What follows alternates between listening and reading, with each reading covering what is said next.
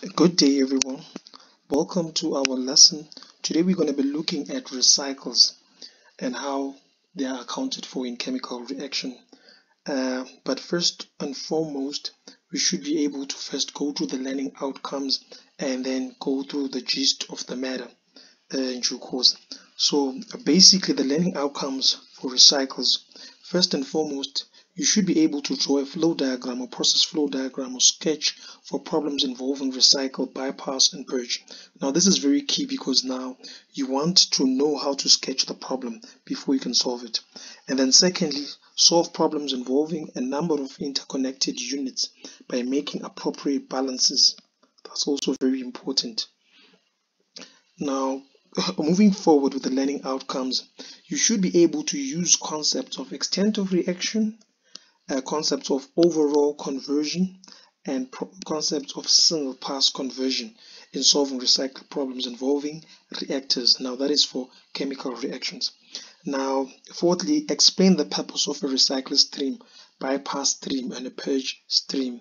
So you should also be able to differentiate between these three respective streams. And lastly, understand in general sense how material balances are used in industry, because now remember, everything that you learn should be able to put it into practice.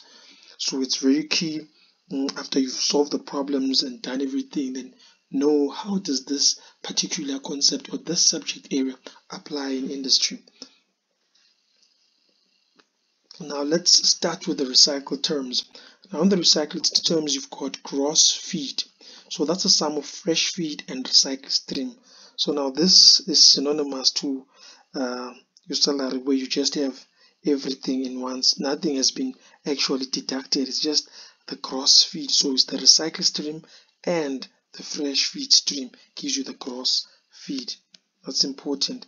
Now, what is a recycled stream? Because it's also important for us to understand a recycled stream. That's a stream that returns part of the gross product. It returns part of the gross product from downstream to upstream. So that's what basically happens. So now, part of the gross product is returned. This is your downstream. Okay. So now, from the downstream, this is returned to the upstream. Upstream is here. Okay, so that's the upstream.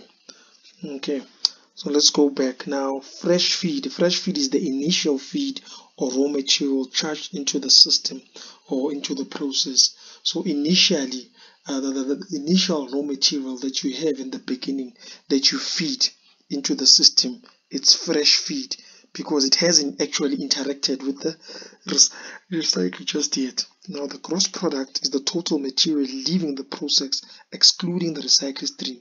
So that's the total product that is there before you can actually remove the recycle stream, or you can subtract the recycle stream from the system.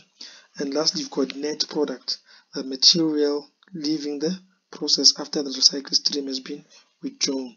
So this is what it looks. So this is your fresh feed.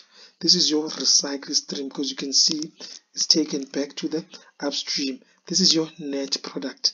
Now, the recycle stream plus the fresh feed in the mixing point will give you the gross feed, denoted as F star. This is your gross feed. And then this goes into the main unit. Now, because there are no chemical reaction, you also have the gross product leaving the system here.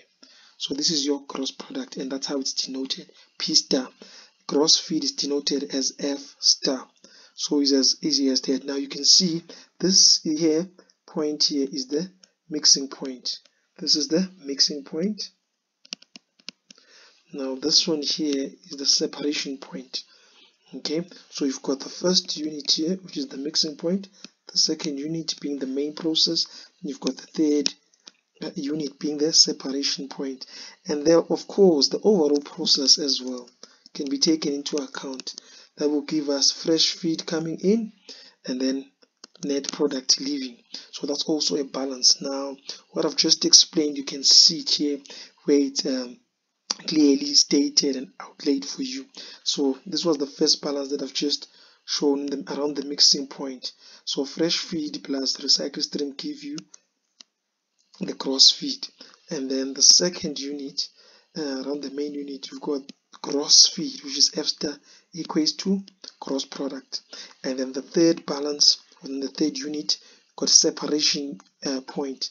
Here is the gross product equals to recycled stream and the net product. Now remember, here the recycled stream is being removed, hence it's on the other side of the equal sign. Now the fourth balance is fresh feed equates to net product. So this is for the overall process. So now when you actually do your system around the whole unit, you can actually come up with this balance if no reactions are taking place. Okay, but now let's look at a situation whereby we've got chemical reactions taking place. So for recyclers with reactions, what really happens? Now you can see that the general recycle layout is still similar. However, now for your first unit, this is still your mixing point. You will still have the same balance. Recycle stream plus fresh feed gives you gross feed. Now what changes everything is the recycle unit, because now you cannot assume that gross feed equates to gross product when chemical reactions are taking place, because there might be accumulation in the system, there might be consumption within the system, so definitely that's not going to be the case. So now here you use your stoichiometry, okay, because chemical reactions are taking place. So here you have what is known as the single pass conversion. It happens in the reactor, it's once through, because it's only accounted for in the reactor. So in this case, the gross feed is not always equals to the gross product. So it's not equals to the gross product. So that's not equals to that. Okay, so how do we know? So that's the first unit. Second unit is the reactor. That's our second unit. Our third unit is the separator, and then the last balance overall. Okay, so now let's look at how this all comes together. So now if we go there, you can see in the cycles with the reaction, the mixing point still stays the same, because no chemical reactions takes place within the mixing point. It's just mixing of the recycled stream and the fresh feed, giving you the gross feed. And then, however, balance around the main unit, which is the reactor, the gross feed is not equals to gross product. However, what we use is the single pass conversion. So the single pass conversion is given by this particular equation. So now the moles in the gross feed of that particular component subtract the moles in the gross product of that particular component divided by the moles in the gross feed of that particular component. Now this equation is just synonymous to this equation. So this expression here represents moles reacting in the reactor over the gross feed. Now that's very key here to state that it's only the moles reacting in the reactor, okay, without considering the overall process. Now the single pass conversion is also referred to as the once through conversion, because it's single pass or once through, as easy as that. So now moving forward, we can see now that our balance there in the separation point hasn't changed as well. So the gross product still equates to the recycle plus the net product. Now for the last one, however, it has also changed. So you can't now say for the overall process it's going to be fresh feed equates to net product. That's not true because of the chemical reactions taking place and also the influence of the recycling. So now what we employ is what is known as the overall conversion. The overall conversion is given by this formula here. Okay, this is what we employ, overall conversion. So it takes account of the main chemical reaction that takes place throughout the process. Okay, so now it can also be reduced to this particular reaction. Now remember, the overall conversion is also referred to as complete conversion, complete conversion of that particular process. But I would rather stick to the overall conversion, because you need to know it's just the accounting for the overall process or the complete process. So rather say the overall conversion, because it refers to the overall impact of the process. Now we can see if you combine both equations of single pass conversion and overall conversion, we get this equation in such a way that maybe if you know the single pass conversion, don't know overall conversion, you can still get the overall conversion using this mathematical manipulation. Or if you want to determine the recycle system stream, you can actually easily determine it by employing this particular equation. So it really comes in handy with such problems whereby you find that you might have one and you might not have the other.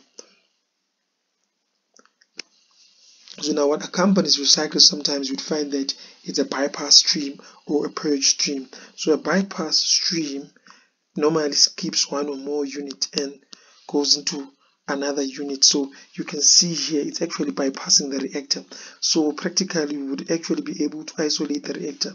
This side you might find that the valves there, and we can do whatever we want to do in the reactor, be it cleaning or be fixing it, and then we can just bypass that particular reactor, and hence it's called bypass stream. It's actually self-explanatory. Now that's how different it is compared to the recycle. Recycle is from downstream component to an upstream unit. Now the purge is used to remove the build-up or the accumulation of toxins within the recycling streams. As more and more material is recycled, you might find that there's a build-up of innets. So the innets that build up in the recycling stream are actually removed through the purge stream. So we purge those particular innets or those unwanted components that might actually affect our main product.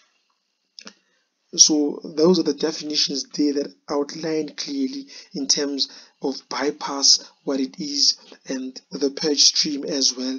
Like I said, that it's a stream that is actually played off in the process to remove accumulation of innate or unwanted material that may build up in that particular recycling stream. So thank you very much for watching. Now if you want to go now and solve problems that you're going to encounter that actually account for physical processes and reactions, you can check the links there. For the first video, it's physical processes of recycling, and then the second video is I've solved the problems involving chemical reactions. You can see, and those are actually my contact details. Thank you very much for watching. I'll see you next time. Thanks.